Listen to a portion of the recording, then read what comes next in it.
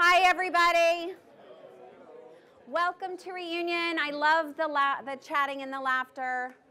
I always say, I said this in my first session, so you'll hear it again. This is always my favorite time of year, professionally, because everybody's happy. You're all just reunited. It feels so good, and everybody's graduating, and life is sweet. So welcome to Reunion. And for me, this is a reunion of sorts as well. I'm just briefly, I'll introduce myself, Bryn, Panee, Burkhart. My role now is I'm the dedicated executive career coach for alumni in the career development office. Did you know that we have a little bit of dedicated alumni career support for you? There should be a, on the mobile app, you should see a resource page if you're wondering what career services are available to you. So it includes coaching, support around self-assessment, resume, cover letter, branding, interviewing, salary negotiation, the whole bit, okay? So I've been at Sloan now for 13 years in a few different roles, have been dedicated to alumni for the past 7, and I love it. It's a pleasure to be here with you today. After working with execs and MBAs for almost 20 years, what I have found is that networking is a very daunting subject for most people, right? It's weighty. People don't know how to do it. It evokes some anxiety. And because of that, networking in general just gets a bad rap. And I think what I found is it's because most alums I work with view networking as a function of a job search. So I need a job, therefore I'm going to network and increase my chances of getting that job. And that sets it up to be quite one-sided, right? It's a means to an end. It's like a hurdle you have to overcome. You got to like get up the gumption to go out and talk to people, right? So I'm hoping to debunk that approach today, and I'm going to share a networking approach that will be smart and practical. This is really going to be, if you were in my, how many people were in my earlier session? Okay, so some, not a lot. So my earlier session was quite strategic. This is going to be more tactical. This is kind of the how-tos of networking when it comes to a networked job search. So I usually like to do a lot of interactive, but as I did with my first workshop, this won't be as interactive, but it will, you'll get a lot of takeaways, okay? So we're going to talk about how to think about who you know, organizing your contacts, communicating with them effectively, acquiring new contacts, and then conducting effective, efficient networking meetings in only 20 minutes with a 5-step, 5-question structure. So by the end of the hour and a half, hopefully this won't be as daunting anymore. You're going to feel like you can network with confidence and network intelligently. And you'll begin to realize this is something you can and should be doing right now, even if you're not in transition. Because one thing I know for sure is that networking is an essential component of lifelong career management. And it's not just when you're in a job search. Okay? Sound good? All right, so we're going to kick it off. I did this in my first workshop too. I want to get some input from you, and I'm going to use this polling system called Poll Everywhere, founded by a 2009 alum. I didn't know he was 2009 until today. This is super easy. I'm going to ask you to just pull out your mobile device, your phone. If you want to use your laptop and use a web browser, you're welcome to as well. And for those of you using your phone, send a text message to this number, 22333. 2 2s, 3 3s. In the body of the email, or the text message, just type my name, Bryn, B-R-Y-N. Capitalization doesn't matter. Okay, and then you'll see that you can join. You have joined my poll. Anybody using a web browser? Okay, so the address is here, pollev.com/Bryn, and you should join my poll. Okay, we good? All right, this will be easy. This is anonymous. I just want to get some info from you because you're a big group. Here's my poll. How do you feel about networking? I want words, short phrases. You can type in up to 2 entries. Text me. What are your general thoughts about networking? What does it bring up for you? And we should be, okay, I see fun. Excellent. Anxiety. Daunting? BS? Hey, I appreciate that. It's a pain. A lot of work. These are coming in kind of slow. They usually pop, pop, pop, but. Okay, so far, you know, it's interesting. It should have been a word cloud, and it looks like it's coming in as a list. So I'll just read off some, and then we'll see. So far, I think we are leaning towards more challenging, uncomfortable, angst, daunting. We do get some natural, useful, sleazy, intimidating, totally get it. More useful. Okay, I'll give it another maybe 30 seconds so that we're not spending like the stress. Okay, I like networking. It's essential for career advancement. Who is that? Raise your hand. Come up here with me. Energizing, scary, exciting, and terrifying. Excellent, because yeah, you're embracing both ways. Time intensive.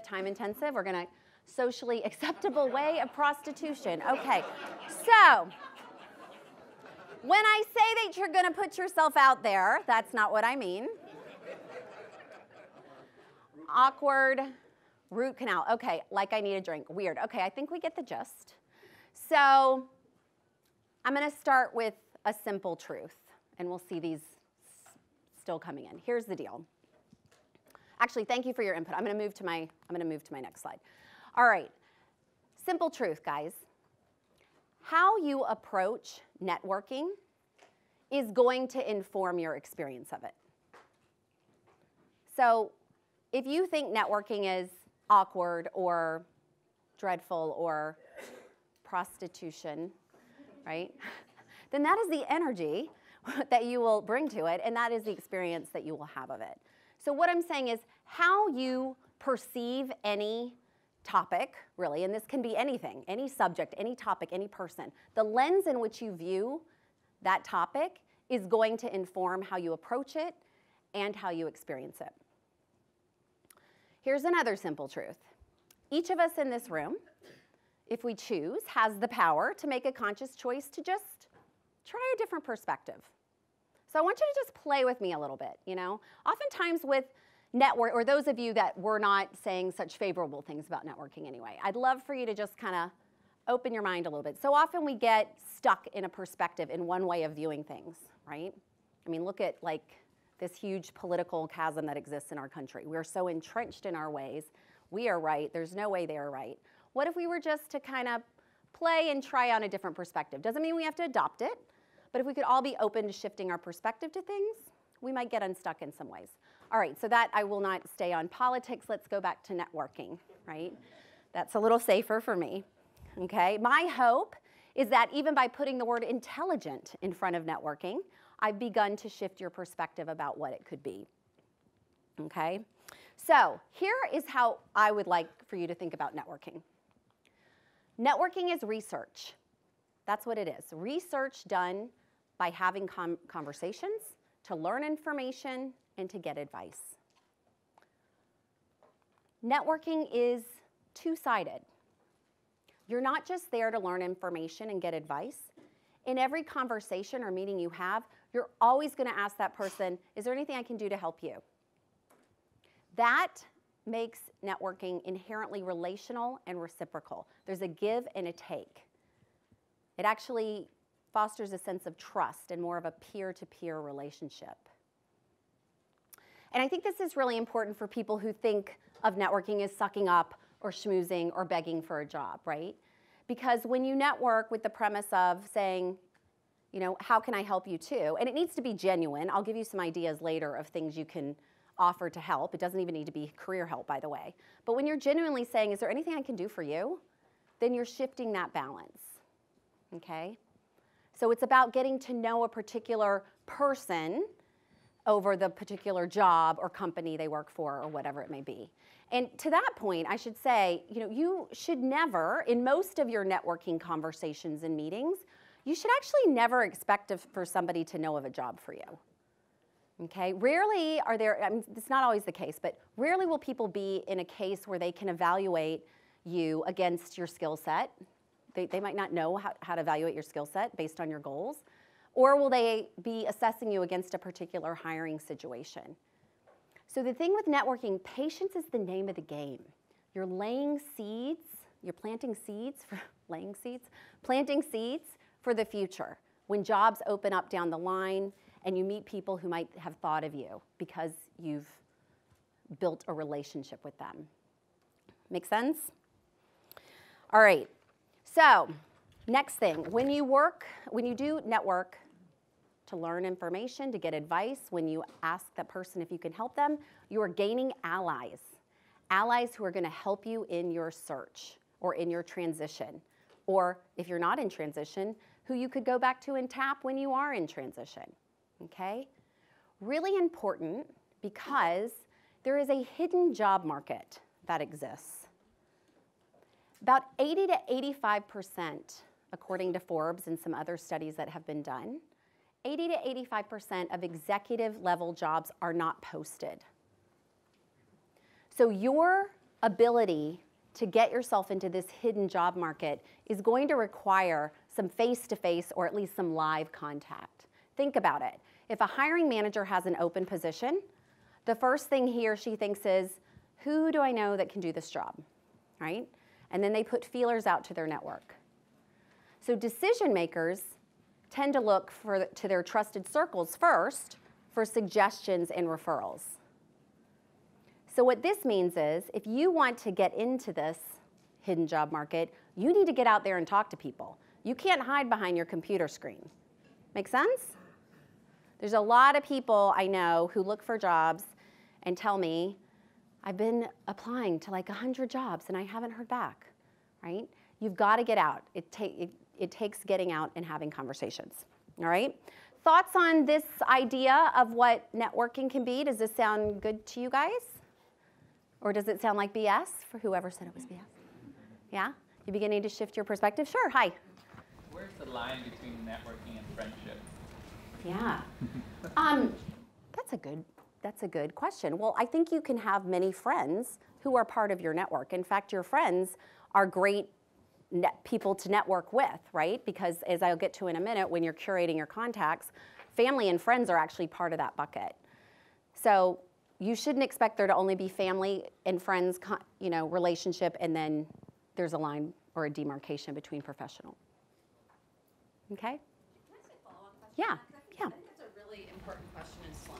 Like, I have my own company that I built, and one of the disappointments for me was my network from Bain and from other places was really powerful. My network from Sloan was not, because of that mindset of we're friends and we don't network. Interesting. And so I think it's a really good question because I feel like friends don't ask friends for jobs. They just talk about their families and we're kind to each other. We're almost too nice. Yeah. Whereas HBS, they can direct asks and say, Yeah. give us a job and pay a lot of the money. And so I'm just curious if you have any thoughts on that for this group. So that's interesting because I have found when I'm helping alums, and typically I'm working with alums in career transition, that when they go out to their Sloan network in the appropriate way, because there are plenty of people who don't do this right, that they are more than helpful. But one of the premises of intelligent networking, as we'll talk about today, is using your family and friends as part of your network. So, I think what I'm trying to get at with this is networking, this view of networking is ongoing, it's relational, it's reciprocal. So friendships are give and take, right? So the way you should approach networking should be as if you're cultivating a relationship. It doesn't have to be a friendship, but it's I'm interested in knowing you versus what you can do for me. So thank you for that perspective. I had not heard that before. I think it's a mindset for this group. Yeah. I think more the engineering, the kind of people that are lower key humble. Yeah. I think the mindset piece for networking is so critical. Yeah, I do too, and we're going to talk about mindset. In fact, I have a whole slide on it, and it's funny, now that you say that, I was meeting with a MBA last week, and he said to me, I don't want to waste my time talking to my friends. I got to get out there and talk to people who are going to get me a job. And I was like, you need to watch my webinar, because this is available in a webinar format. So anyway, yes, friends are part. Okay, good. Let's move on. So yes, please adopt this view.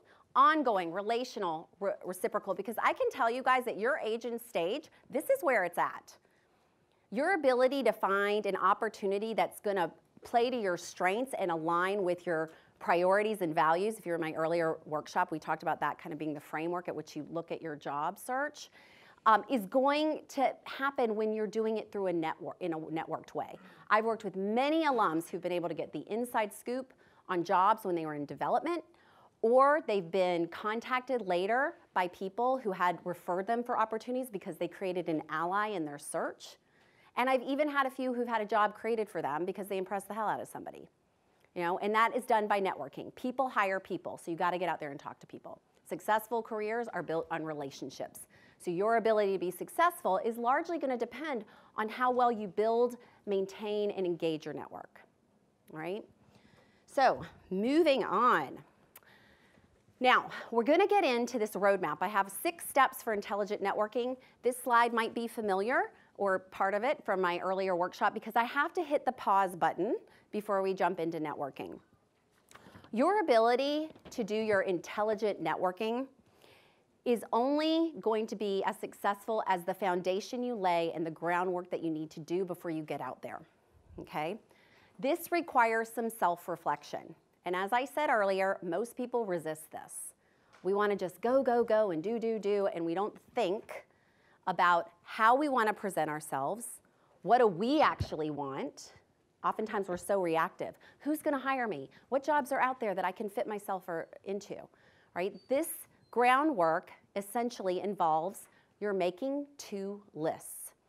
And I have a much more detailed webinar on this that's available at MIT Sloan Alumni Online. My earlier workshop will be available in a couple weeks, so you can get more information on this. But here's the gist. I'm just going to cover it quickly. So each of these circles addresses an area of or an element of the job search that you can control. So I'll oftentimes say to alumni in transition, let's start by making 2 lists. First list, core competencies, your strengths. What are those skills, the knowledge, the attributes that you possess that you want to use moving forward? So we do a list of our strengths, cross out the stuff you don't want to do anymore, and then you need to create stories around your strengths. I'm going really quickly through this, but there's a whole series of questions that I have that are designed to help you flesh out your core competencies, okay? Next list, your needs and preferences. I call this the require desire list. So what are the things that you must have in your next role? And what are the things that you'd like to have the kind of work-life flow you want? And this is not about the work you're doing. This is about things like commute, compensation, culture of the company, size of the company, whether you have flexibility or not, whether you travel a certain percentage or don't travel at all. It's all those things that are going to help make you productive and energized about the work you're going to do, okay? So this groundwork, getting really clear on these 2 things, helps you to really anchor yourself in what you bring to the table and what your priorities are going to be when you're moving forward in a transition. Because then comes this circle, the market. This is what you can't control. You can't control the opportunities in the market, the hiring conditions. But if you know what you want and you know what you're good at, then you have a better chance of positioning yourself for this sweet spot right here.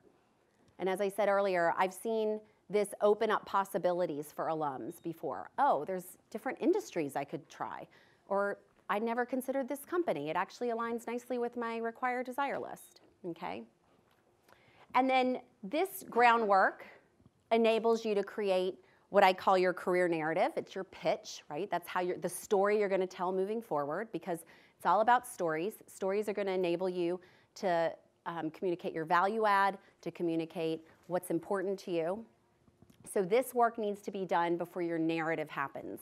Your narrative is going to be a big part of something you need to prepare for before you start doing your informational or your networking meetings and conversations, okay? This helps you, actually it kind of motivates you and gets you kind of centered and grounded so you can do this from a place of confidence. I said earlier, I've taught this my second workshop, so I'm confusing what I've said. I really believe in being intentional about how you manage your career. Careers aren't things that you let happen to you, although most people do. They manage their career in a very passive way. This is actually about your taking the reins, and as much as you can, have a choice in the matter by being clear on your strengths and on your priorities. okay? And if you skip this process, I can pretty much guarantee you're gonna wind up being delayed, frustrated, or disappointed at some point in your search. So, all right, any questions on that framework? I had to pause and start there because this is where it all starts, and now we can jump into the intelligent networking piece. All right, let's move on. Oh, and that's sweet spot. Okay. All right, so here's where we're going. So this is a, did somebody, oh yes. Can you, I'm sorry? Go back, there's something that flashed up. Go back one slide? One slide. One slide, okay. Now know that this is gonna be on video and you will have the slides from this, okay? All right, you good? Okay, so here's where we're going today. We're gonna start with organizing your network. You're gonna communicate a tailored message, adopt a networking mindset, to your point, conduct efficient informational meetings, keep expanding your network, and then staying engaged. So essentially, these are the steps that you would take when you're conducting a networked job search. And we're gonna drill down on the details of each in the coming slides and look at it through that lens.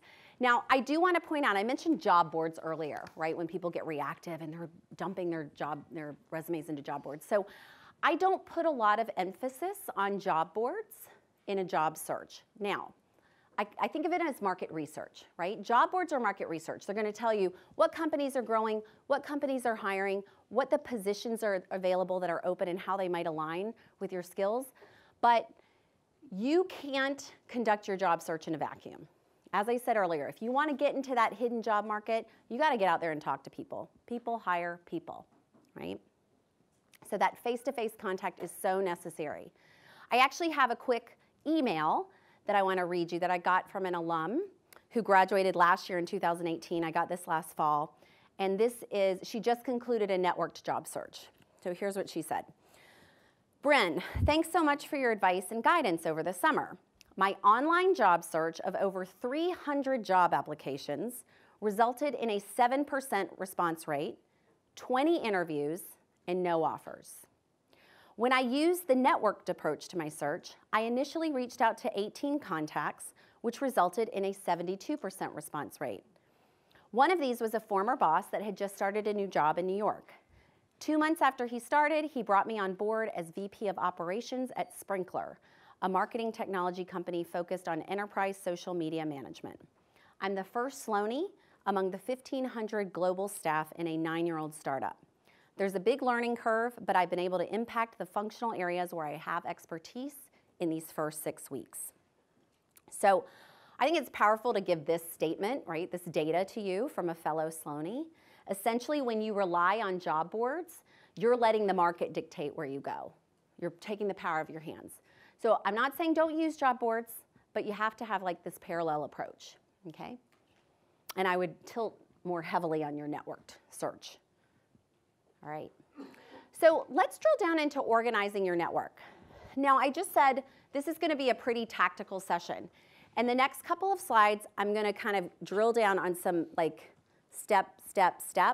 So rest assured that everything I'm talking about is actually in a 2-pager mobile app. It's on the mobile app, and then we have some copies here. Oh, did you pass it out? Oh, great. Oh, good. So some of what, I don't know if you had enough copies for everybody, but okay, awesome. So that makes me happy because people get very, this is dense, and then people get caught up in it. So just listen to what I have to say. Everything's written down. You can go back to it later. Okay, cool? All right. We're going to talk about organizing and then prioritizing your network. The key to networking is starting with who you know. So I want you to begin by curating your network.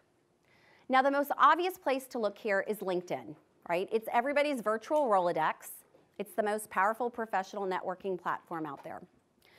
So what I recommend you do is you look at your first degree connections on LinkedIn. You download them into a CSV file.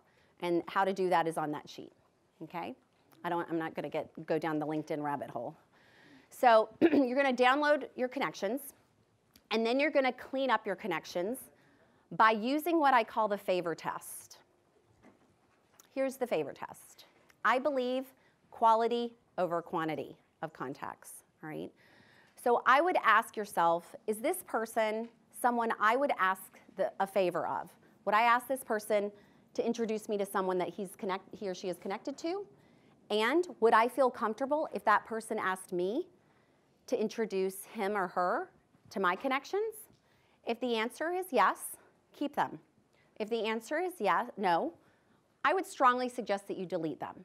Now, I know, and they're not going to get you're delinked or unlinked or whatever. You can remove them as a connection, and they're not going to get a notice.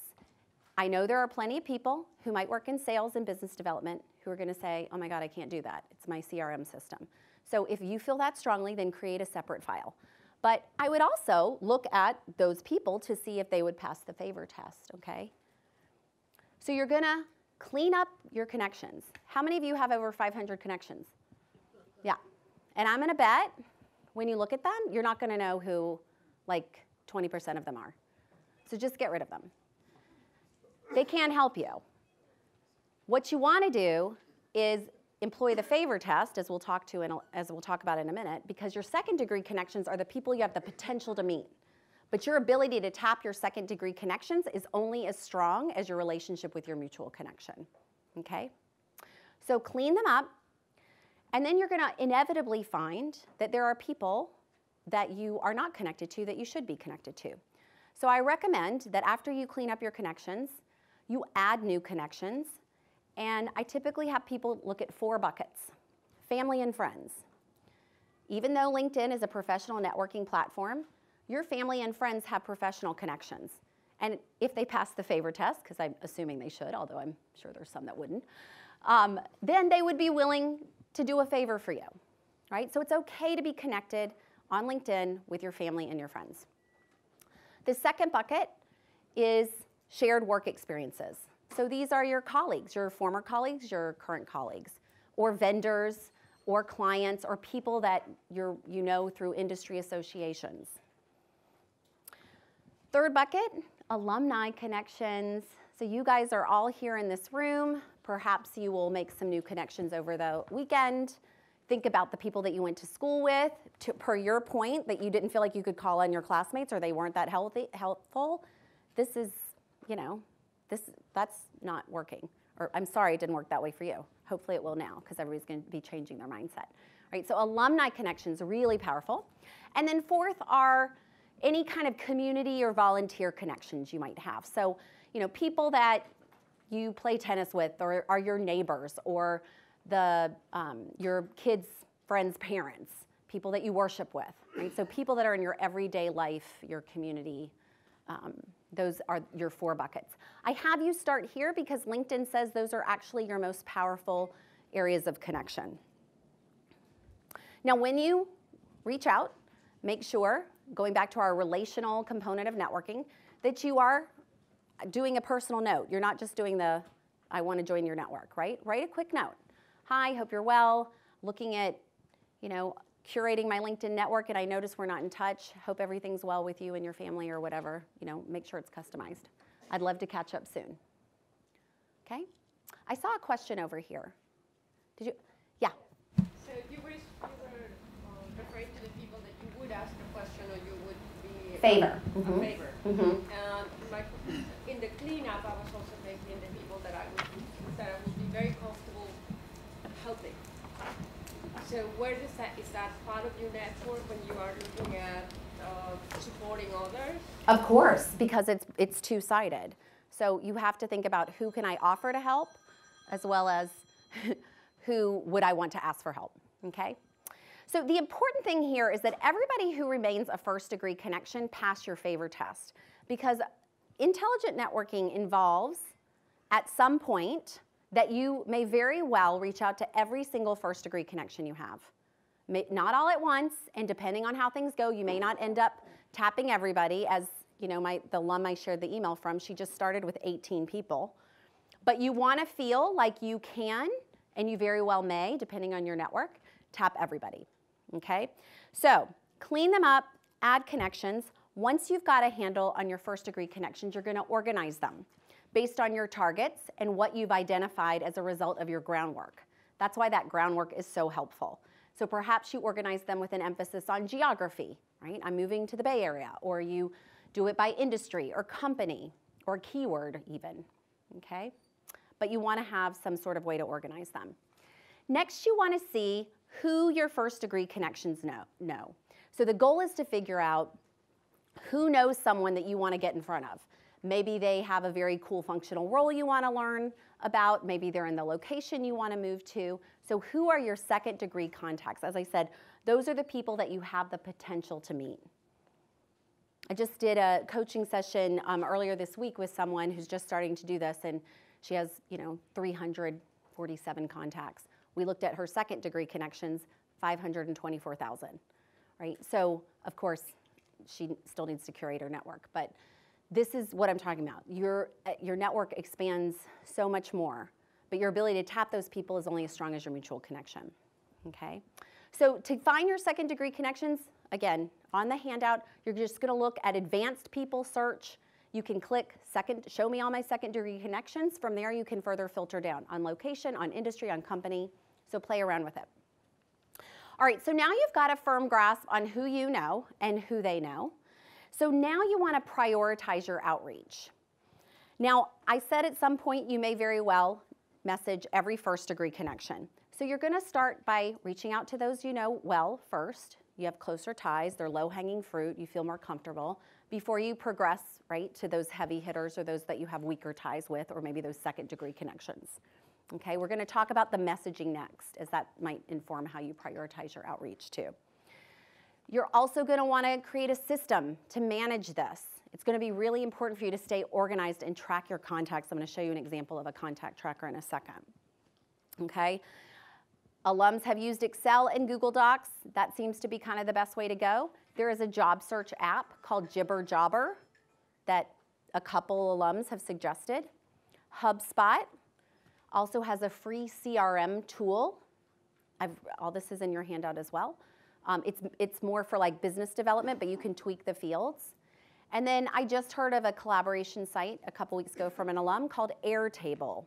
It's more of a collaboration site, but this alum is using it for his job search as well and has had good things to say about it. So I throw those options out there for you to consider. All right, so let's summarize, because again, I know this was a dense slide. You're gonna clean up your network, add missing connections, organize and categorize your connections, look at your second degree connections and see who you want to request an introduction to, and then you're going to prioritize your outreach.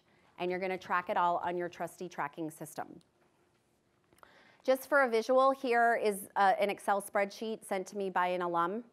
I took out the company name, so that first column is just anonymous, so you don't have the names, or the names of the people. Actually, these were people that I took their names out.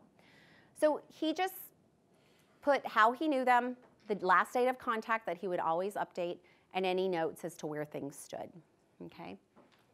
And if you look down at the bottom, I don't know if you can see all this, but like he did all his groundwork. So he did his competencies, his needs and preferences, then he had his contact, then he started to track his actual job search activity here, and then had a research tab. So organization is key, because it's really easy to start not knowing who the heck you're talking to. Yes?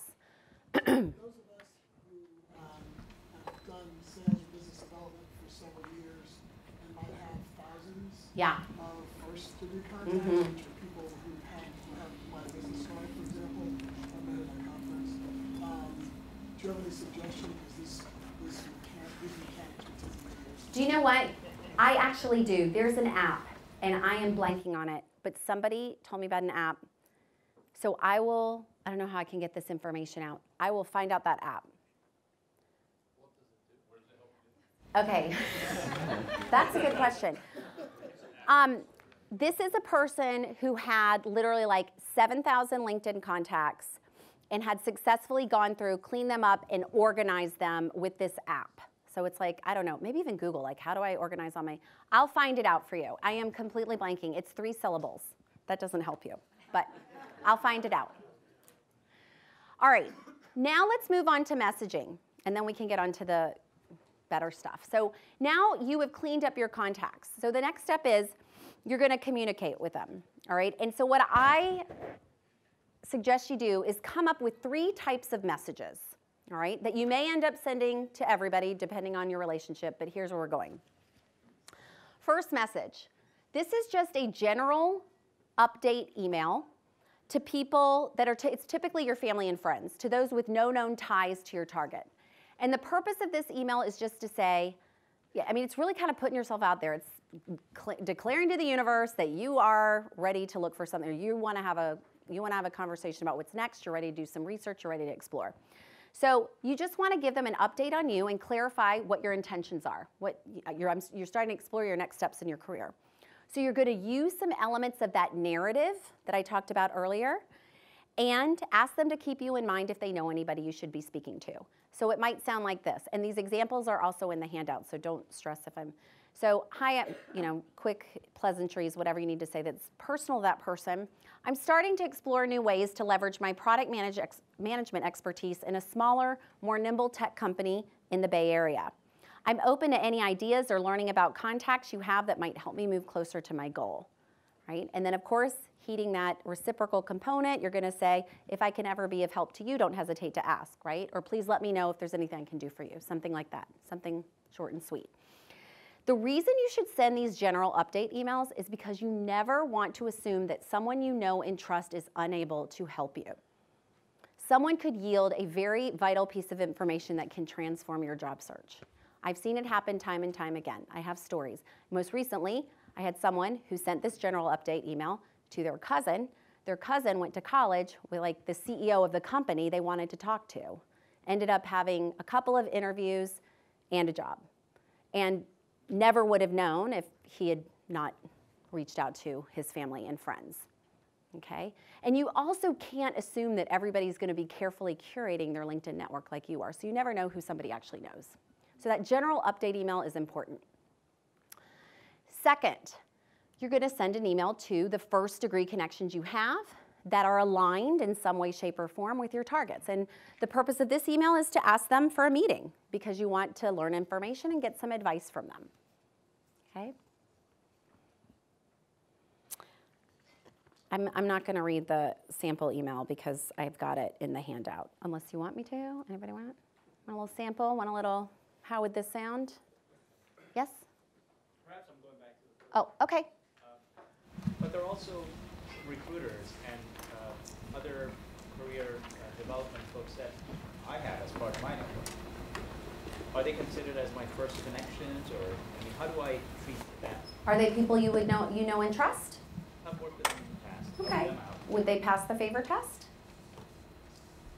It's different. They get paid for it. But yes. Would they pass the favor test though? Would you feel comfortable? I'm talking about the just sending a note. The general email Yeah. that are not aligned with your targets? So the recruiter is not aligned with your targets, is what you're saying? I don't know if they have any Yeah. searches, but Yeah. here's what I'm looking for. Well, I mean, I would take a look at their profile to see what they're looking at if they have specialties. But yeah, I would send them the general update email. If they pass the favor test, why not? You never know. If they don't answer you, which you're going to get people who don't answer you, then that's okay. I think so. All right. So that's that next one about asking for an email for a meeting. So you'd use your same kind of premise. I'm starting to look for a new blah, blah, blah. And then it would just be, would you be willing to meet with me in the next few weeks so I can learn about your experience in the industry or, or your experience at your company, whatever. I'll have no more than 5 questions and shouldn't take more than 20 minutes of your time. So you're being very specific about what they can expect from you. And then, of course, you're going to say, if I can offer to be of help to you, don't hesitate to ask. Notice I have not used the word networking at all in these emails. Now, the last type of email you're going to send is for those where you found a second degree connection that you want to meet in your target industry, function, location, company, whatever it may be. But there's not a need to talk with the first degree connection. Although, of course, it might make sense in some cases to do so. Okay? So the purpose of your email is to ask them to make the introduction for you. Okay? And remember, these people have passed the favor test, so this should not be a stretch. So you would do your opening narrative and then say something like, I've noticed you have a first degree connection on LinkedIn with Mary Pat, who's working in the industry I'm interested in pursuing. Would you consider asking if she'd be willing to take a short informational meeting with me? I'll take about 20 minutes and have an efficient 5-step agenda. Thanks for your assistance as I begin to research my next steps. And please know I'm more than happy to return the favor. So something like that. Now, with all these emails, I do recommend this website, themuse.com. Has anybody seen The Muse? It's a job search website. They've got some really good articles and advice, and most specifically these templates, the 28 key email templates for 2018, has things from, you know, talking to someone you haven't talked to in years to asking a close friend for advice, okay? It's very thorough. It covers all sorts of situations, and I suggest you use it as kind of inspiration for your own. You had a question. Yeah, do you have any experience, like people from your current company finding out that you're trying to get another job? How can you comment on that? So that's a whole nother, I mean, doing a confidential job search is definitely something you're going to want to keep in mind. So if you are, like, I wouldn't be messaging people in your current company if you're trying to do something confidential, right? So that's going to be maybe people you don't want to include. Yeah, you have to be a little bit more on the down low in terms of how you're positioning yourself on things like LinkedIn, I'd say. But you can do all of these things. You just won't communicate with people that are in your current company. Yeah. Okay. All right, so these are the types of messages you're going to be creating and sending to your contacts. You're going to send them individually, customized by name, and tailored to that specific person or situation. And just one final word on this, because sometimes I'm working with people who've taken extended career breaks and they feel very nervous about reaching out to people that they haven't spoken to for years. And so here's what I have to say about that. You know, have these people who have passed the favor test, have they reached out to you in the intervening years? And if they did, would you be happy to hear from them? Oftentimes when you take a career break, people's image of you is frozen in time, just as your image of them is frozen in time if you haven't been in touch with them. You still remember them as they were in the last work situation you had. They're still going to have that memory of you as well, okay? So it's perfectly fine to resurrect these old relationships. I would just say, what would you want to hear from them if they reached out to you? And just keep that in mind when you're crafting your note, okay? All right. So now you're ready to network. Let's clarify and define the goals of your networking conversations and meetings. So here's the deal. We covered this before, but I'll just go a little bit more in depth. Like I said, you're there to learn information and to get advice. The purpose of these meetings is not to give a long, detailed overview about every single thing you've done. It's a conversation. It's not like a speech, okay? And so sometimes I think what happens in the networking meetings is it goes off the rails because people get nervous and they talk too much, and then they're overloading and, you know, frankly boring the person with everything they say, because they don't really care about everything you've done since you graduated from high school, right? So remember that you're there to get some feedback, some advice, maybe some redirection on your search. Okay, so you're there to listen. Next, you want to get referrals. When this applies to a job search, of course. When you're networking and not in a job search, you're not going to ask people, who else should I be talking to necessarily. But the goal here, if you're in a network job search, is to ask the person, is there anyone else I should be speaking to who could be helpful to me, or to whom I could be helpful? To your point about there's people that you'd want to help. I mean, offer help. This has the power really to transform the nature of this whole networking thing. Because when you're making it more balanced and reciprocal, there's more of a peer-to-peer relationship. I think I said that already. So the more people that know you, the more your name's getting circulated, the more you have the potential to get into that hidden job market, okay? So you have to ask this question. The other piece I wanted to say about second-degree connections earlier, there was a study done in the early 2000s, and this was pre-LinkedIn days, but essentially what they found is that second-degree connections, that's stealing LinkedIn terms, I think it was like once removed, are arguably more powerful than your first-degree connections, because you've been introduced by a trusted referral. You've got a trusted referral, but these second-degree connections have no preconceived notions about what you can or cannot do. They don't know you or anything about you, so you're basically a blank slate. All they know is that someone they presumably like and trust has connected them to you. So second-degree connections can be very powerful. So asking your contacts who else you should be speaking with is real, and for specific introductions, which we'll talk about when we get into the meeting structure, is really important in getting traction in a job search. Now, if you approach your networking conversation strategically, If you ask if you can help them as well, you're going to get these allies who are going to go to bat for you. They're going to check internal listings at their company to see if there's a fit for you. They're going to forward your resume or your LinkedIn. They're going to give you names of contacts. They're going to recommend you for project work. They're going to keep you in mind when something comes down, open up down the line. They might even meet with you another second or third time. So getting these allies is really helpful. And the way to get that is by offering to be helpful in return. Okay? So approaching that networking as give and take, it really is transformative in terms of how it greases the wheels. And I've heard this from alums who've used the 5-step structure, which I've actually sourced from a book, and I'll tell you about that book in a second. But they've actually said, when I shifted it from kind of, here's what I need, to like, let's just see what we need on a peer-to-peer level, that's when things really started to pick up. All right. So I see the person who asked about mindset left, but that's okay. You're all here. So here's this slide. As a result of curating your network, as a result of communicating effectively, let's say you've now lined up these meetings with first and second degree connections, people you know and people you don't know. So let's think about meeting somebody.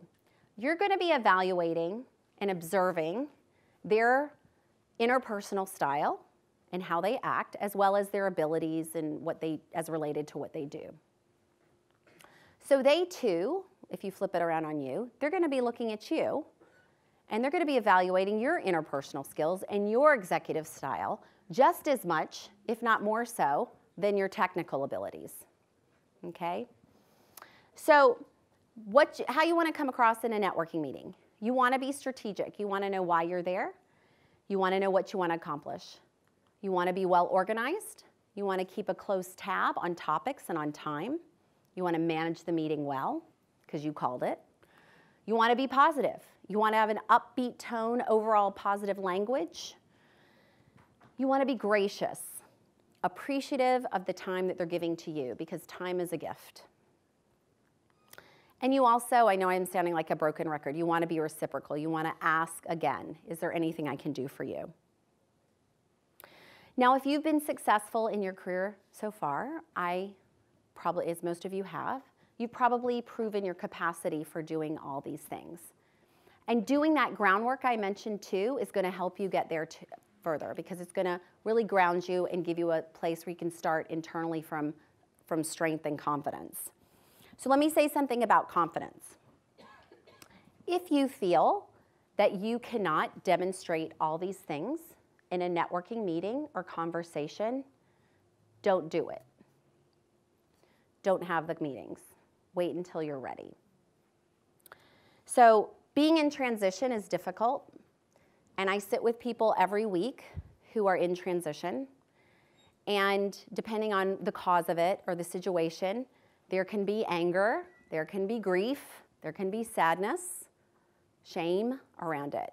These are all natural, typical responses to being in transition. So it's okay. I've been in transition myself. Everybody in this room has been in transition at some point in their career. Okay? So if you're in that transition period and not feeling this, don't do your networking meetings, because if you come across as being bitter or angry about your former employer, that is not going to get you allies, right? And it's not going to get you passed along in the hidden job market. So what I say to people sometimes is, just take some time, process it, lean into it. We talked about this in the earlier session. Just lean into wherever you're at, and oftentimes you'll find that with some distance, you're going to have a better perspective on your situation. Make sense? All right, yes? It's another variant of getting clear. Sometimes it may not be anger, but it may be confusion about where you fit in the world. Maybe your industry has changed, or there's some dislocating thing. Yes. I call it being in the fog. Yeah. And it's a lot like having a new product where you don't really know what the market is. And the tendency is to want to try to execute us getting in the funnel. Yep. And if you try to get into the funnel too quickly, you end up just wasting a lot of time. I was curious if you have any suggestions how to get out of the fog and to, you might really have 3 or 4 or 5 different directions you can go. Yeah. which makes it sound like you're not focused, but you really need to kind of play the field. Yeah, okay. So for those who didn't hear, and for the video, you're talking about how there are times when you're in a fog and you don't know your direction, but you really need to get going, okay? So I will go back and say, first of all, everybody's situation is different, so I would encourage you to talk to somebody like a coach like me or somebody else. But you do need to give yourself some time, because when you jump in, you will screw yourself. I just spoke with someone last week who called me in February after she'd been let go, and she was like, just got my severance package and I need a new job. And she was, you know, not in the place at all. And I just said, take a little time. Let's talk in a couple weeks. She didn't call me until last week. And she was like, I'm in such a better place now. Now, not everybody has the luxury of taking 4 months after they've been, or 3 months or however long it was. But there needs to be some time, and then there needs to be, you need to have a sounding board. So you need to have somebody to pressure test your ideas to make sure that you're focused, because the worst thing you can do is not be focused. As I said in the first session too, you want to have a direction you're moving in, or maybe there's multiple directions. Maybe there's I could do A, B, or C, but you want to have a clear story for each and have it make sense. Because if you're not going to come off as organized or as focused, and that's going to affect it. I don't know if I answered your question. It really is so individual, right? But bottom line, what I was wanting to say is when you can do that groundwork I talked about with some energy and optimism behind it, because I think it does go back to doing that groundwork, then you're probably ready to move forward with your meetings, okay? Any questions or comments on that? All right. Oh, yes, yeah. Just a comment. Yeah. It seems so important when you work with networks to also leverage some of the serendipity in it. Mm-hmm. So by getting going, I mean, you don't want to wait too long, right? Because when you have those trusted contacts, you might also be able to entrust some of their minds into this, and they might also come with some ideas that help you create that direction. Yep, so to your point about timing, I think it's just so individual for everybody. If you have a trusted contact that you feel like you've built a relationship with, because it's not just you've called them when you need something, right? Then it doesn't really matter if you call them within a week or within 3 weeks. So I hear your point, and it's a point well taken. I think you're not gonna, there is a point where, somebody's gonna have to say, get out of bed and take a shower. Like, no, I'm kidding. But I'm not. I mean, there are people that you have to, but there comes a point when you really need a kick in the butt to get going. But I do think people in general tend to rush into this too quickly. They don't take that time to do the groundwork that I talked about earlier. Okay? Yes? What's a good litmus test for assessing whether you're trying too hard? Question being, I put myself out there. I feel like we network very effectively, but I want to get a sense still about, was that trying too hard? Should I have taken a step back and just practice a little bit? Mm-hmm. So what's kind of a good litmus test for that? Well, my immediate response, or like what I kind of feel when you ask that question, is if you think you're trying too hard, then maybe you are. If it doesn't feel genuine and like relational, if it feels like a little forced in some ways, it probably is. But let's look at how you're doing your meetings and how you're structuring them, and let me kind of go through this 5-step, and then we'll just kind of see like how does that relate to how you've been talking and how you've been managing the meeting, okay? All right, so what I want to introduce now is a 5-step, 5-question, 20-minute networking meeting structure that I sourced from a book called The 20-Minute Networking Meeting. I really like their model for very concise, effective meetings. If you're interested in getting the book, I can't say it's the best written book I've ever read, but it is definitely informative, and it's a how-to with tons of examples. Get the executive edition. They have one for new college grads. They have a graduate edition. I would just recommend you get the executive edition if you're going to want to get it, okay? So why 20 minutes? So I had mentioned this earlier. One of the reasons people dread networking, and you get the anxiety, soul-sucking, whatever, when you ask about how people view networking, is because most networking meetings are way too long and they're way too unfocused. everyone feels like their time is wasted. So think about it this way. I said this earlier, time is a gift. Everyone who's going to take the time to meet with you is giving you the gift of their time. Time that could be otherwise spent billing clients or doing their work or other personal or professional obligations that they have. So if somebody's going to take an hour out of their time to meet with you, that's going to delay things that are going to get pushed to later in the day. So you want to think about respecting people's time and not squandering it. Let me show you these 5 steps. And as I mentioned earlier, I've had alums use this with really good success. I've had people call it transformative. I've had people say, I wish I used this years ago. It would have been so much more effective.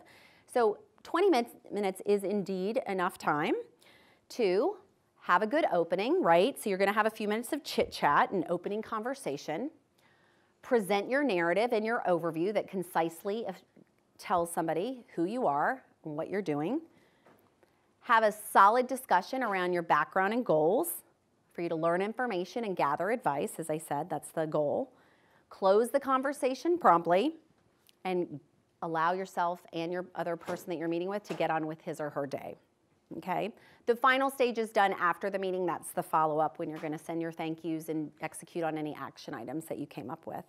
So remember the goals of networking: advice, information, referrals. AIR, AIR. If you need a little acronym. Advice, information, referrals, that's what you're there for. And if you do that well, then you'll get allies, which is the other goal. Okay, you're not there to have long, detailed discussions. You want to use people's time wisely. Now, these steps here may seem obvious and like things that you know. We're going to drill down on each in the coming slides. What I find is people know this, but they don't really know it. So it seems obvious, but rarely do people take the time to prepare, to practice, and to really focus in order to do this effectively and efficiently. Okay? So let's drill down on each step, and we'll start with that first impression. So you know the whole adage, you never get a chance to make a first impression. So here's what you're going to do. You're going to arrive early, but not too early so that you can appear calm and steady and not frazzled. Know that your first impression is going to begin the moment you walk in that door, whether or not you're speaking directly to the person that you're there to meet yet, okay? So if you appear frazzled or you're short with the receptionist or the person at the office or whatever, that can get passed along, okay? So going back to that mindset I'd said earlier that you want to adopt, that's why it's so important for you to be steady and clear and focused, okay? Get yourself in that networking mindset. Use it from the get-go.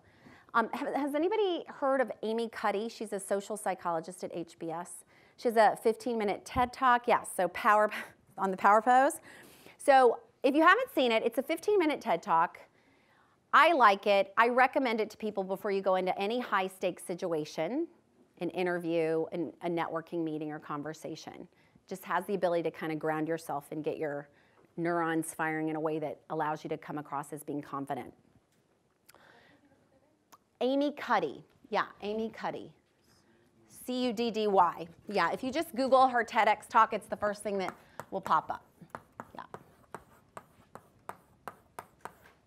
Yeah, okay. All right, so first impression, then you're going to express thanks. Remember, you want to show gratitude. It's about offering to be of help, showing gratitude, right? So you're going to do the firm handshake, the warm smile, the eye contact. Nice to meet you, Jim. Thanks for taking the time to meet with me today, right? Or good to see you again. I really appreciate the time you agreed to take with me. You're going to have a few minutes of chit chat, of course. Rather than talk about the weather or sports, use that time to highlight any mutual connections that you have with that person.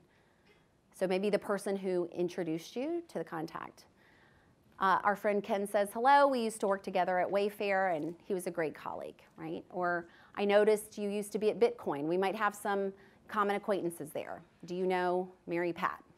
Right? So highlight those mutual connections. It can be a nice bridge, particularly if you're meeting with someone that you don't know. And then a few minutes of chit chat is fine, but then you want to get down to business.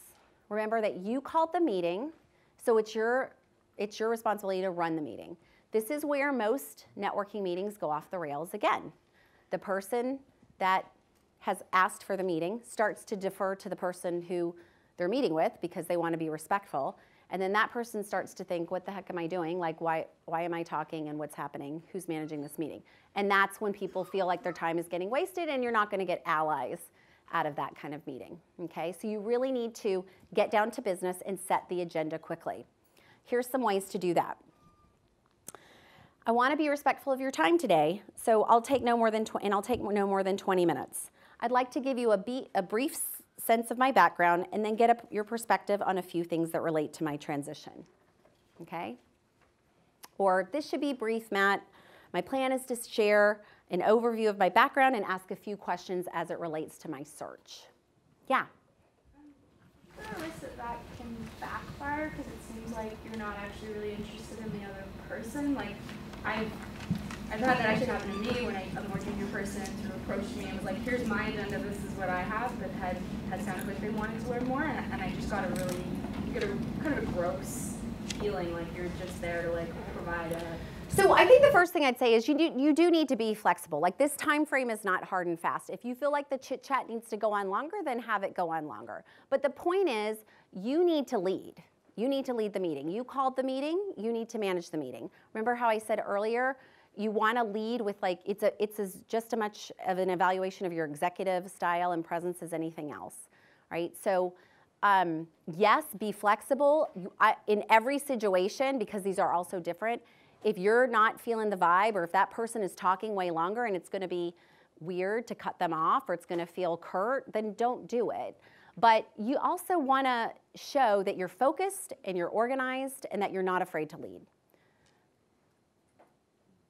Fine line. Yeah. I mean, is another option maybe like make it a multiple interaction situation where like maybe they talk a lot the first time, but then you can follow up and get... Well, I wouldn't presume you're going to get that second chance. So I do think it's really important to kind of come across as, I'm here to do business, I'm going to be respectful, and so that's how you set it up, 20 minutes. If it ends up going a little longer, I mean, it does, but I think you're going to be better off trying to have this kind of more focused and organized approach rather than whatever happens, happens. So, all right. Any questions on that? Thank you for your comment. Anybody else have any other thoughts? I thought I saw a question here. No? Okay. All right. So now let's go to the overview. So now you're going to take about a minute to briefly tell the person a little bit about you, share your functional and industry expertise as it's related to your target and your goals. A 1-minute overview is strategic and it's efficient. Remember how I said you're not there to kind of go on and on about you. You just want to provide the person with a little bit of context on who you are and what you've done. You're going to lose people if you drone on and on. So to create your overview, I actually had Julia, pass out a career narrative handout from my first session. Essentially, when you're talking about your career narrative, and this will be on the mobile app too, you're going to answer 3 questions. Who am I? Give a little context, an idea of your background. What do I do well? This is where you're going to pull from that strengths list. This is why the groundwork is very important. Perhaps you'll give an example to make it real for the person. You want to have good, tangible examples of how you've leveraged your strengths in your areas of expertise. And then, what's important to me, or what am I targeting next and why? That's where you're going to pull from that required desire list. So you might want to review that Navigating Your Career at Any Age and Stage workshop to give you more information on how to put together this narrative. I do suggest timing and recording yourself on your phone so that you can get to a point where you can deliver this in about a minute 30 tops. Okay? As I said, you'll record yourself the first time and be horrified. Then you'll go back, you'll revise, and you'll edit, get to a point where it feels, prepared, not robotic, but natural to you, okay? Really important to have that narrative. That's gonna really help cement that good first impression too. So now let's move on to the discussion. So this is the most important part of the meeting. You also wanna keep on point here, so keep things efficient. Your discussion is going to consist of 5 questions, 3 that you design and are specific to that person, and then 2 will be the same every time, okay? Now the 3 questions that you prepare are probably gonna be about the person you're meeting with, that person's company or industry or function or something about their background. In order to prepare effective questions, you've got to do your homework first. So you should, before you go meet with anybody, take a look at the company website, do a little research on their company.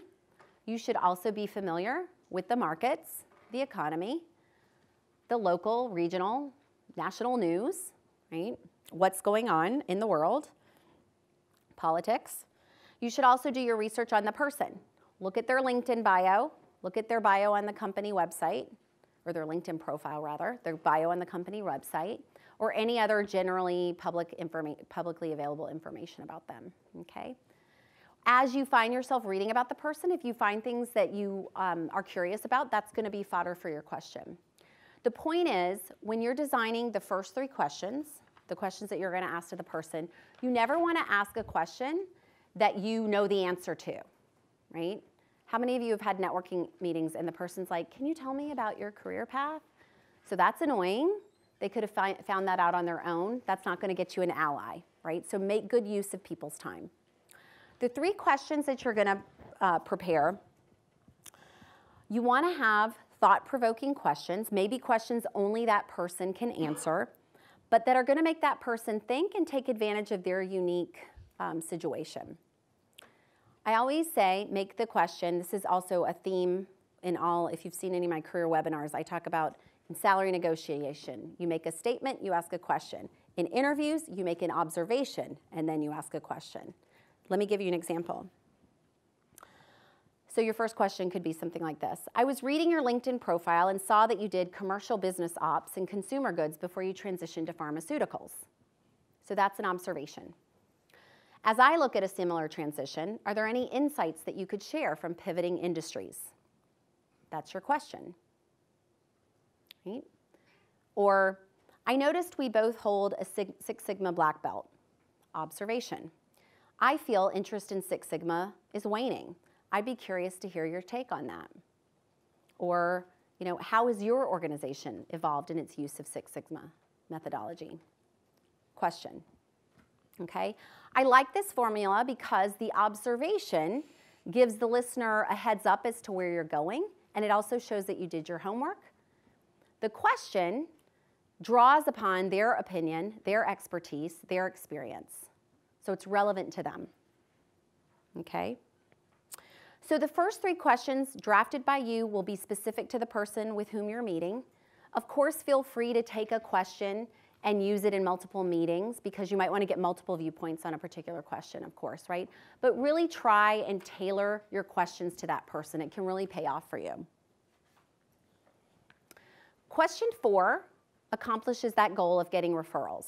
This is when you're going to ask, is there anyone else I could be speaking with? Remember, if you don't ask, you're not going to be expanding your network.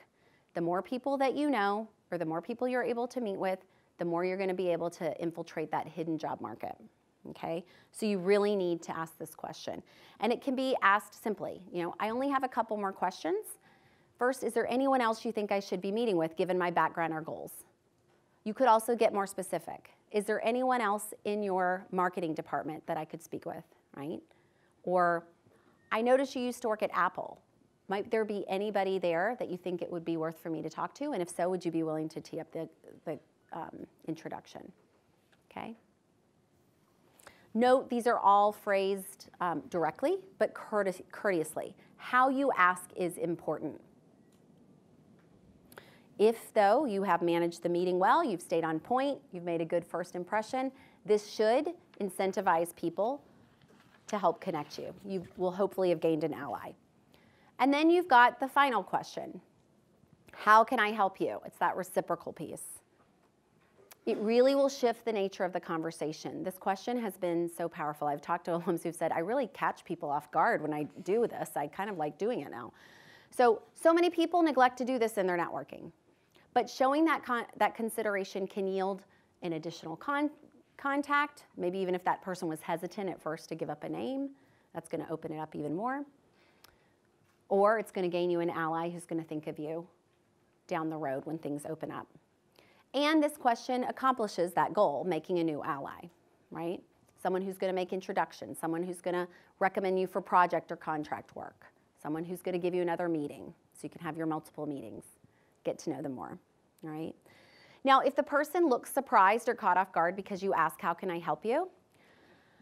What I would do is think about, when you're doing your research on that person, what is something you could offer them in return? Or maybe the discussion you've had has given you some ideas. So maybe it's something like, oh, you mentioned you really admired Andrew Lowe. I worked with him on my thesis. It's been a while, but I'd be happy to make that connection if you like. Or maybe you notice the person likes something that's in their office. They like golf.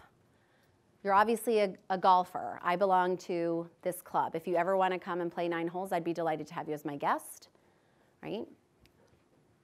See how it goes. Or I'm doing an industry function in September. I'd be happy to send you a couple tickets if you'd like to go, or send anybody on your team. Or maybe you just have an article or a TEDx talk that you want to pass along, or a podcast you like to listen to that you can recommend. Or maybe there's a business book you like in particular that you could bring as a token of your appreciation. You want to think about something that you could offer, because you do need to be genuine when you ask this question, okay? So that offer to help goes such a long way. It's a critical part of networking, and it can really speed up your transition. So those are the 5 questions. You should always end with that last question, how can I help you?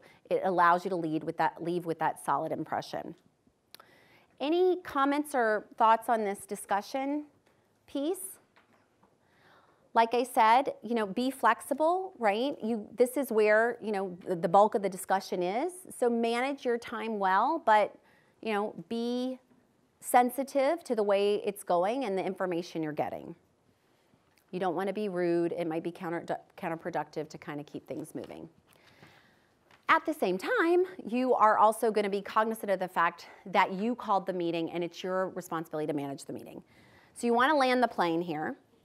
Even though 20 minutes may seem short and the conversation could go on and on, don't they always say, leave them wanting more, right? So get out while the getting's good.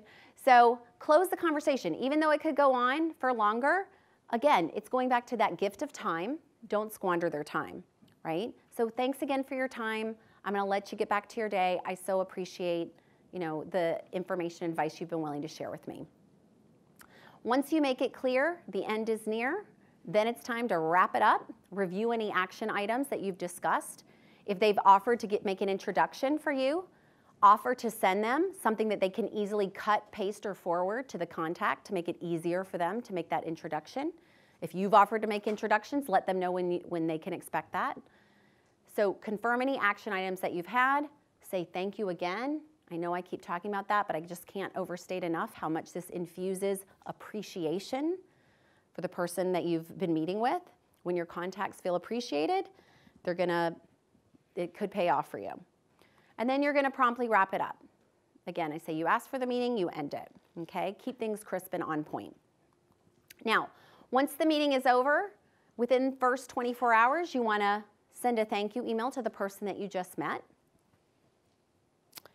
You also, if applicable, want to send an email to the person who introduced you to the person that you met. Again, we're talking about relationships, ongoing, reciprocal. People will appreciate being informed when they've made this introduction and done a favor on your behalf, and you follow up with them to thank them and tell them that you had the meeting. You also want to go back to your contact tracker and update information. Keep yourself organized. Write down any notes while they're still fresh in your mind. And then finally, you're going to want to make a note when to follow up with that person again. You got to stay on the radar. So you're going to want to touch base with your contacts every so often. I'll talk about that. I have a slide on timing in a second. Okay? All right. So let's talk about the timeline of all this. So hopefully now you have a little more energy around how you're going to approach networking conversations. Although I can tell you guys are a little tired. I think you're ready for drinks. So I'm going to speed this up. So what I'll say here, the alums I've worked with who have used this format have found it's enabled them to make stronger impressions, to have better discussions, to get more contacts, right? So that's what you want. All those things can lead to more opportunities for you. Now, when you're applying these principles that we just discussed in a network job search, here's what I've found. On average, this can take about 6 months. Here's a little more granular level to that. Now, to do that, you're going to want to aim to have about 2 to 4 meetings a week, okay? Now, it could take reaching out to 6 to 8 people to get 1 meeting. That ratio is going to be a lot less when you're working within your first degree connection. So remember, I'd said you might reach out to everybody. So start closer ties first. But the further you go out, you're going to have to experiment to see how you need to feed that pipeline in order to keep up this type of meetings, okay? Aim to touch base with your contacts about every 6 weeks or so, just to check in. How are things going? Maybe you've revised your search. I wouldn't check in any more often than that unless you have a meaningful reason to do so.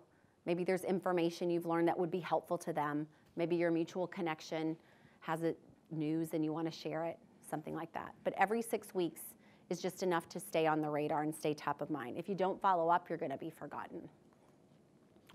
And then once you've landed, once you've gotten your new role, you want to continue to stay engaged. This is an ongoing process. I always say continue to build your network before you need it. So you're going to let everybody know where you landed, thank them for their help, continue to send, I call them goodies as appropriate. Say you come across an article and you think of the person, or you like a podcast, think who would appreciate this. It gives you an excuse to reach out. And then you have excuses to reach out. Holidays, great time of the year to cull your network and to curate your network, checking in, or the new year. Or on LinkedIn, oftentimes you'll get a pop-up. This is this person's work anniversary. Or sometimes they have birthdays, although I don't recommend that you put your birthday on your LinkedIn profile, identity theft.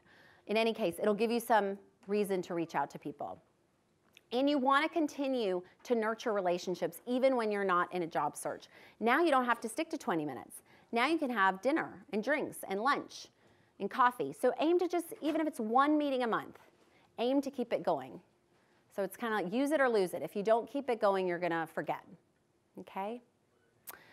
All right, I had a final poll everywhere. What's the key takeaway you'll use moving forward?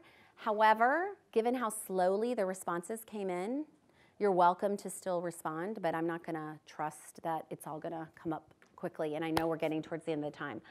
Any last questions? I'll kind of give you my key takeaways, but just any last thoughts or a key takeaway that someone's going to use moving forward? Yeah. What are your thoughts on recruiters and how to leverage recruiters in this process?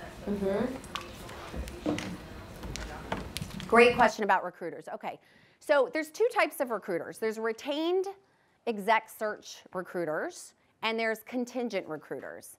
Retained exec search firms are hired exclusively by the company, paid by the company. They typically pay about 1/3 of the person's first year salary to find talent for roles. And they're retained, so the client is the company, okay? Typically, these search firms are looking for plug and play. You've done this job somewhere before, you might be a good contact to do it there. So if you're pivoting industries or functions, it's going to be a little difficult to get on that radar. I like retained search firms. They typically play at a base salary of $200K above, okay? So it cannot hurt you to reach out to certain search firms, and there's 5 big ones: Spencer Stewart, Heidrick & Struggles, these sounding familiar, Russell Reynolds, Aegon Zender, Korn Ferry. You can look on these websites, look at their practice areas and locations, reach out to the practice lead in your specialty, just get on their radar, but know that they're working for a company, they're not working for you, okay? And just kind of know that's kind of how it works. Now, contingent recruiters, so first of all, if you get tapped on LinkedIn and said, hey, I've got this great job for you, are you interested in this job? I would always ask the person, have you been retained by the company for this job? A lot of recruiters use LinkedIn to just kind of fish for you, hook you, get you interested in a role, but they won't tell you about the company or the role. And then you become, how do I say this? Like you get a price tag on your head because they're going to get paid if they get you into the company. So sometimes there are needs for recruiters. There are boutique firms that work in very niche areas. And if you don't have a lot of contacts, first of all, you're going to do better if you've got the experience when you're working with a recruiter. They want a sure thing, okay? But you can have conversations with them. I would just always be clear about what their relationship is and how they're going to get paid. Because there are recruiters who will use you. You get that price tag on your head, and then they take you to a company. So you always need to be clear when you're talking to a recruiter. Sorry, I'm not being very articulate. When you're talking to a recruiter, I would be clear with them. I'm not giving you permission to shop my resume around, okay? I'm happy to talk to you about what I want to do and get your thoughts and ideas. Of course, and then they're going to want to connect with you and get all your contacts on LinkedIn. I have a little jaded view of contingent recruiters. But have the conversation, but just make it really clear, I'm leading my own job search. Unless you have a relationship, they give you real companies with real roles, and they're open and transparent. I welcome any other thoughts on that, if there's anyone who's done headhunting or recruiting. No? Okay. So good way to use, that's how I'd use them in the job search. I'd look at retained firms. And then you can also see if there's any boutique or niche firms that have, somewhat reliable references or that you've been referred to, okay? All right, so guys, as a result of attending this very tactical workshop, I hope you will consider curating your network, okay? Do what makes sense to you, and I will find out the 3-syllable app that's gonna help you whittle down your contacts. Use my acronym of AIR, advice, information, referrals. That's your networking goal. Effective networking meetings have a beginning, a middle, and an end. So prepare for your meeting and manage that meeting well. That will cultivate allies for you who will hopefully continue to go to bat for you and help you in your search. And again, I can't overstate enough that reciprocal back and forth. Get on that peer-to-peer level, have trust, and that relationship will serve you well throughout your entire career. So, all right, thank you for joining me today. It's been a pleasure. You have lots of handouts. Everything's on the mobile app. Our career office is here to support you through transitions if you need it. So make sure to reach out to us if we can be of help, okay? Enjoy Reunion and go get some drinks. I think people need drinks.